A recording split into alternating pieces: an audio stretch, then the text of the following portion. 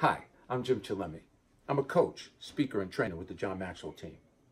And over the next several weeks, I'll be discussing the 11 essential changes that each leader must embrace through best-selling author John Maxwell's book, Leadershift. But before I speak about Leadershift, I want to talk about leadership. What is leadership? Well, according to John, leadership is influence, nothing more, nothing less, and I agree. What is leadership? Leadership is the ability and the willingness to make leadership changes that will positively enhance organizational and personal growth. Are you ready to leadership? The reason I ask that question is with all the change and uncertainty that we have to deal with daily, it can seem insane. The world is coming at us so fast. And guess what?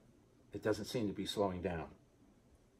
Every leadership advancement that you make will require a leadership in the way you think, the way you act, and the way you lead.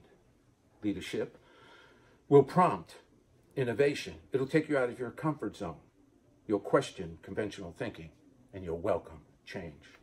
Author Mark Ross wrote, over the next 4 years, you'll have to relearn 30% of your job.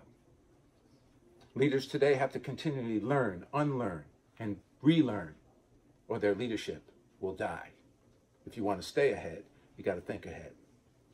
As a successful businessman and entrepreneur, I always tried to learn something new, try something different, find something better, and see something bigger.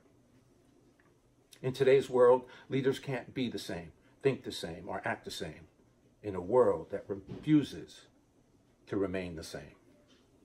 Babe Ruth said, today's home run won't win tomorrow's game.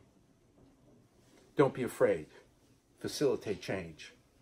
Be courageous. Make the leader shift.